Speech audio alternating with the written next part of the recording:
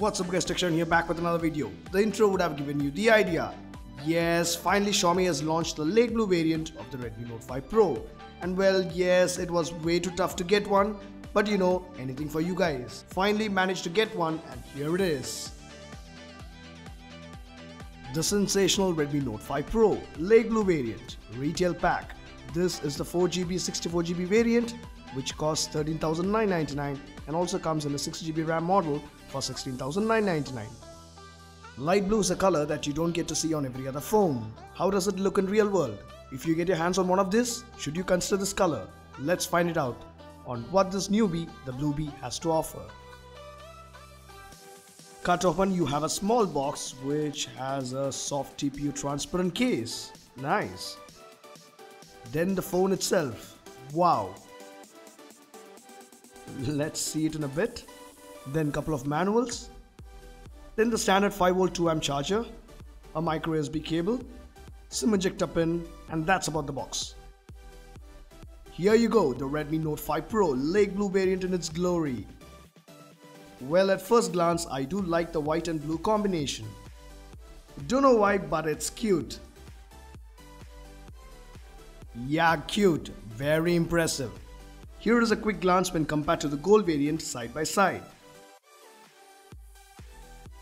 On the build, being metal at the back, the moment you pick up the phone, you get the premium feel. Very sturdy in hand feel. Actually, I like this blue color. It's different and sure will be a head turner when you snap around a transparent case and flaunt it around. Moving on, let's quickly go 360.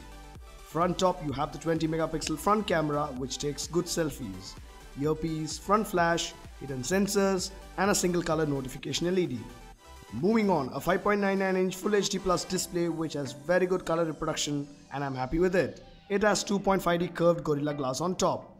Front bottom nothing as the navigation keys are on screen. To the right you have the volume rocker and power button. On the left you have the SIM tray which can hold 2 nano SIM cards or 1 SIM and an SD card for storage expansion. Call quality was good and the inbuilt dialer has an option to do video calls. Yup, Geo to Geo. To the back you have the 12 megapixel and 5 megapixel dual camera setup with LED flash and a fingerprint sensor. Below the Mi branding. The rear camera also takes some excellent shots. I'm happy with that as well. You have both auto and manual mode with video recording up to 1080p and has electronic image stabilization. The fingerprint sensor is super fast. Flipping to the bottom, a speaker grill, charging port, primary mic and a 3.5mm audio slot. To the top, you have the legendary IR blaster to control infrared devices and a secondary mic for noise cancellation. No compromises on sensors except NFC.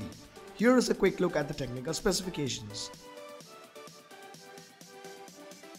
Under the hood, Snapdragon 636 with Adreno 509 GPU and 4GB RAM gives it a smooth experience overall. MIUI 9 on top of Android Nougat is what you get as far as software goes, and with a 4000 mAh battery, you can push it to a little over a day with good use. And that's the physical overview. This is a very good device in the below 15K segment. I have already done an in-depth review of this device with camera samples, gaming and whatnot. Top to bottom, every info you need to know. Make sure to check it out, we'll leave a card. You will love it. Getting the blue variant during the flash sale is tough, I know guys. But you know, things will ease out after multiple flash sales, so make sure to keep trying. Good luck. Overall, what I think about the lake blue color. Well, given a choice among all the colors, especially black and blue, I will now lean towards the lake blue variant because it suits my personality. You know, kinda cute, colorful, like me. Sean. Anyways guys, that's it for this video. Hope you enjoyed it. If you did, give it a big thumbs up, like and share. And if you're new here, what are you waiting for? Go hit that red subscribe button and let's catch up in another exciting video. Until then. Guys, sorry about my rough voice, had a very bad throat, hoping to get better soon.